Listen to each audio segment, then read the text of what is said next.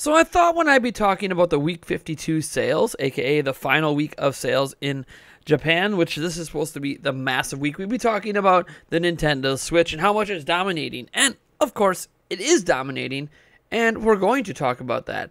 But that's not actually the shocking part because it was expected. No, the Switch did not cross 6 million in sales like some hoped. It needed to sell about 321,000 units, and it only sold 278,000. Oh no, poor Nintendo. But we'll get into those sales in a little bit because actually something else extremely shocking is happening in Japan.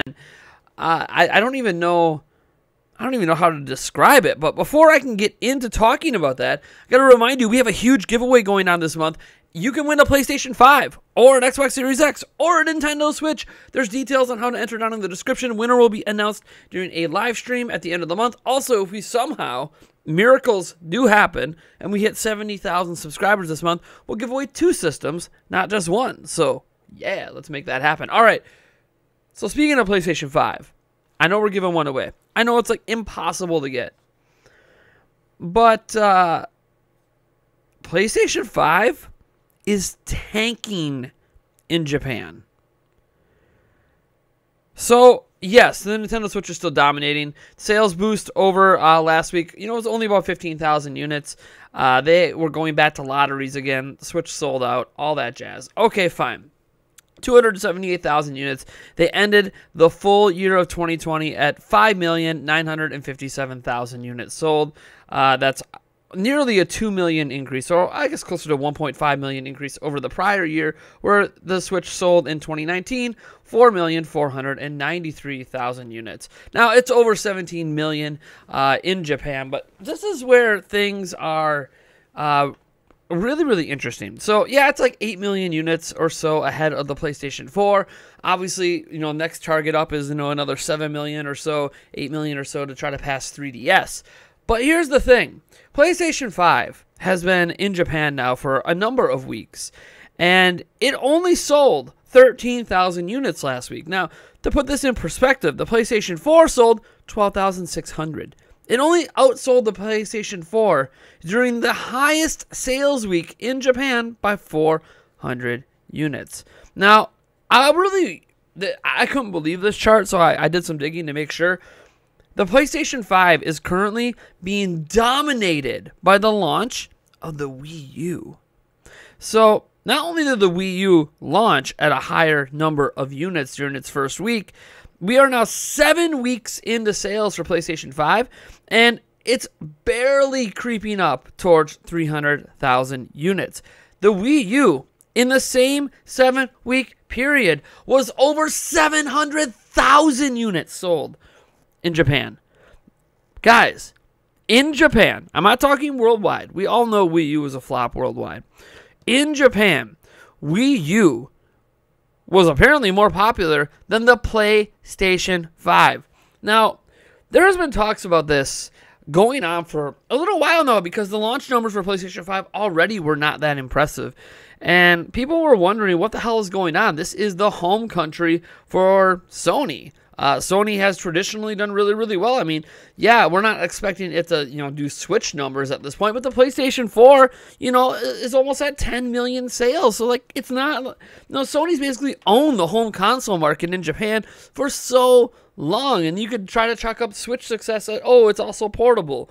So, okay, if you want to dismiss Switch, that's fine, but how do you dismiss the fact that the PlayStation 5 can't even keep pace with the failed-to-launch, only sold 13 million units worldwide Wii U? This is concerning. Now, obviously, there's shortages for PlayStation 5 worldwide, and Sony is specifically, bringing units to certain areas over others. That's just how it goes. When you have supply shortages, you got to prioritize what countries get what units, and clearly they're not prioritizing Japan, which is strange for a company located in Japan. But actually, Sony made some changes over the last few years. Number one, their worldwide headquarters are no longer in Japan. They actually moved them to California. And we have not seen any negative impact of this for Japanese gamers until basically now. where you could tell Sony is no longer prioritizing Japan as a major sales territory. The 13,000 they sold last week of PlayStation 5 was every single unit of PlayStation 5 they sent to Japan. So we don't even really know what the demand is for PlayStation 5 because they're not even coming close to sending enough units to Japan to find out. So yeah, the Wii U absolutely crushed the PlayStation 5 in its first 2 months on the market, but also, like, Nintendo was actually providing units to buy, whereas Sony, they're practically abandoning Japan. And this is very, very strange for a country that is still deeply rooted in Japan, despite the worldwide headquarters being moved over to the United States. So if you're in Japan and you've been a Sony gamer for a long time, one, I feel sorry. I did not expect Sony to truly give Japan kind of like I don't want to say third world treatment, but definitely not treating it as an upper echelon sales territory anymore. I mean, 10 million units. I get that the PlayStation 4, has sold, 100 million plus units or whatever. I get that. But think about that. 1/10 of the sales were in Japan. 1/10. That's not something to laugh at. Maybe that's not the 30, 40 million that happens like in the United States, but still, that is nothing to scoff at. That is still makes Japan a top 10 country for Sony sales. But not now. Now you're starting to see Germany. You're starting to see Poland, France, other countries selling more units because they're getting more units than Japan. Japan's ranking in terms of where Sony is providing units to and prioritizing is somewhere down in the 20s and 30s. Like, it's insane to think that the home country of Sony is just kind of being abandoned. Now, some of this is probably because, hey, everyone is in China now. China is potentially the largest market in the world.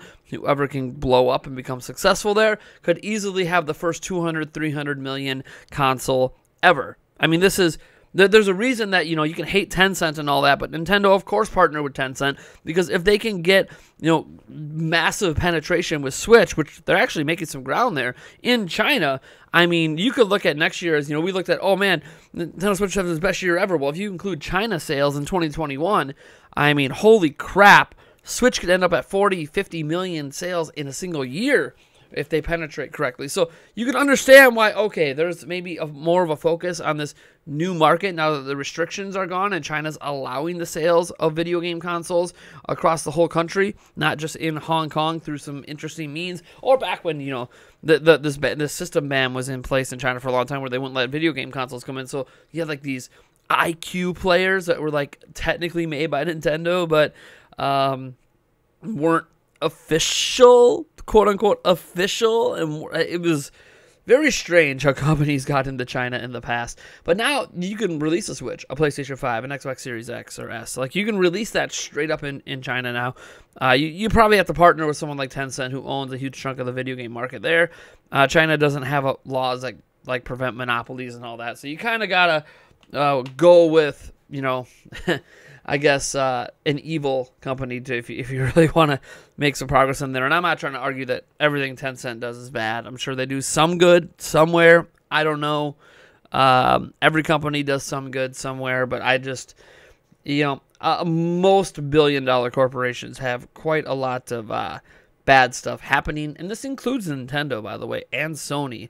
Our favorite companies, just because they make products we like, Apple, doesn't mean that these companies are free from criticism and free from doing some really shady stuff, because everyone, especially in tech, is extremely involved in shady practices. We've heard about some slave labor possibly happening in China. Obviously, there's the blood diamonds, and it goes beyond diamonds. It's in the metals as well, with slave labor and people dying in mines. And it's just, there's not necessarily the most ethical things happening in the world of tech. But this, to me, is almost egregious for a company founded in Japan, a company deeply seated in Japan, a company whose president of the entire company still technically resides in Japan, despite the headquarters now being in the United States. I find this to be wholly interesting that basically Japan is not a priority for Sony anymore. I mean, if you look at the actual sales, okay, so I talked about how the Wii U sold over 700,000 during the same lifespan. Well, the PlayStation 5 is at 255,000 units lifetime to date over the first 7 weeks on the market. That is, I mean, not even half of what the Wii U was doing in Japan. A system that bombed in Japan.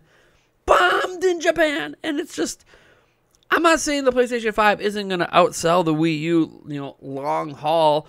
The Wii U did not sell well. So I presume the PlayStation 5 will outsell the Wii U in Japan long haul. Obviously, PlayStation 5 has probably already outsold the Wii U lifetime to date worldwide, but this is, I mean, as you see with Nintendo, it's not like Japan's a small market. This is the highest sales day, or sales week, I guess, of the year. And Nintendo sold 278,000. They might have sold over 1 million units in Japan just this month. This is not a tiny market. This is not some dinky, ignore it, people aren't going to buy things market. Japan is a massive video game market. Massive. And right now, Nintendo's the only thing that sells there. Oh yeah, we have 13,000 PlayStation 5s. Congratulations, you almost lost out to the PlayStation 4. And the Nintendo Switch, I mean, the Nintendo Switch is basically wiping its butt with your sales. And I get that this is like the highest sale, but like last week was not the highest week, and Nintendo Switch did 263,000. In fact, Nintendo doing over 150,000 units with the Switch is just a normal weekly occurrence. Like, they'll have weeks where they dip down to like 60, 70, 80,000. Those are bad weeks for Switch. 60, 70, 80,000 is a bad week for Switch. PlayStation 5's at 13. This is, I don't know what Sony's doing. Sony has made quite a number of baffling decisions, heading into PlayStation 5's launch and post-launch.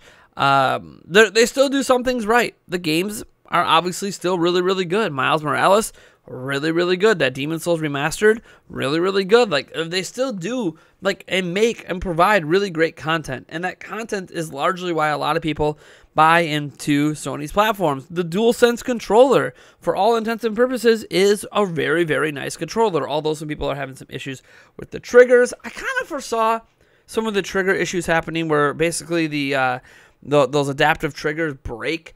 If you actually look at the mechanism, they're using a plastic coil, and plastic does just not have long-term rigidity. So the more times you use it and you get that force feedback, the higher likelihood that plastic's going to bend, it's going to crack, it's going to break, and that seems to be what's happening. Some issues are happening with the spring that's in there as well. So I always thought that it was a really cool idea about those triggers, but how it's engineered, I'm not sure is really made to last. But still, the DualSense controller overall is really, really cool. And to talk more positive, hey, that PlayStation 5 UI, I mean, it's nice. Some of the UI features, the little help videos, all like great. There's some really cool stuff going on there. But not everything is always so great in the world of Sony. And there's some stuff behind the scenes. There's some stuff that's front-facing that isn't good. And the same is true for Nintendo. It's just Nintendo stuff is more blatant. Because you can literally just load up the Switch and instantly be like, oh, hey, I have Joy-Con drift. Or, oh, hey, I still can't theme. Oh, hey, there's no music or anything to, like, let you know you even turn the system on. Oh, hey, it's a little hard to navigate that eShop. Oh, hey, I still can't organize my games perfectly the way I want to, let alone put them into folders.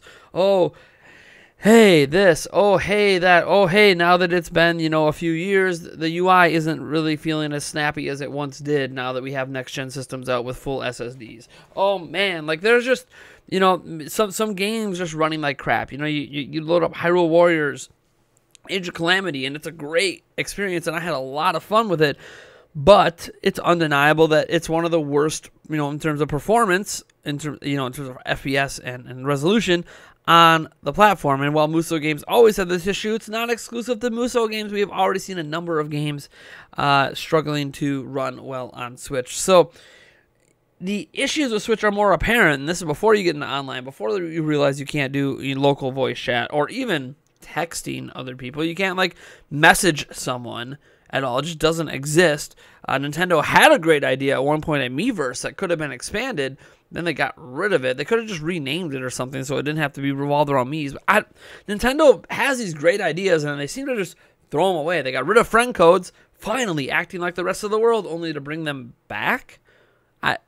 I honestly don't know what Nintendo is doing, and a lot of these things are so easy to be critical of. Sony has less and less flubs like that to be critical of. The flubs for Sony are usually of a bigger variety. Things like, oh, we're going to have, we're going to mess around with that backwards compatibility. We're going to have it, then we're not going to have it. We're going to have it, then we're not going to have it. They ended up including it, but really confusing messaging on that. Oh, and what about like game upgrades? Oh, if you buy a PlayStation 4 version, do you get the free upgrade to the next gen version? No, you have to spend $70+ to get the remastered version of Spider-Man. Now they're trying to backtrack on that as well. Like, it's weird. There's weird things going on. Microsoft isn't free from all this as well. Microsoft has obviously had lots of strange things happening. But, I mean, really the big thing that's how Microsoft is Game Pass is really, really cool.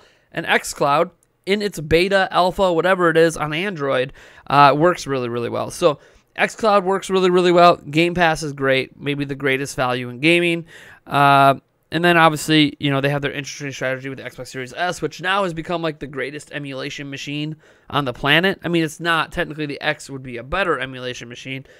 But, I mean, the S is so much cheaper. Like, $300 to basically have a machine that can emulate things all the way up through, like, PlayStation 2. That's insane. Like, that's really cheap. And Microsoft doesn't stop it. They actually kind of promote it. You just spend $20 on a dev tool, and then you basically, within, like, a half hour, can be up and running, playing a bunch of emulated games. And Microsoft doesn't care because, hey, use our system like a PC. What do we care? It's your system. Do what you want. It's kind of refreshing. There's also downfalls to them. They've been really lacking in games. Some people are not happy that they bought Bethesda because Bethesda was making games for everything, and now they only make games likely for Microsoft. You had Phil Spencer recently go out and say, yeah, Bethesda's important to the future of Xbox. Well, I mean, that definitely sounds like you're going to make games exclusive, because wouldn't they just be important to the future of gaming otherwise? So, yeah, we're in interesting times. I don't know what's going to happen here in 2021. I just know that Wii U crushed PlayStation 5's launch. And it's not even close in Japan. Switch, you're doing good. Switch is still owning like 29 of the top 30 software sales. Top 5 software, for those wondering, you have Momotaro Dentetsu at number 1. You have Animal Crossing New Horizons at number 2. Ring Fit Adventure at number 3. Mario Kart 8 Deluxe at number 4. Super Smash Bros. At number 5. You kind of get the drift. Nintendo and games released on Nintendo's platform dominated Japan. So, all right, folks, enter that giveaway. Otherwise, I'll catch you in the next video.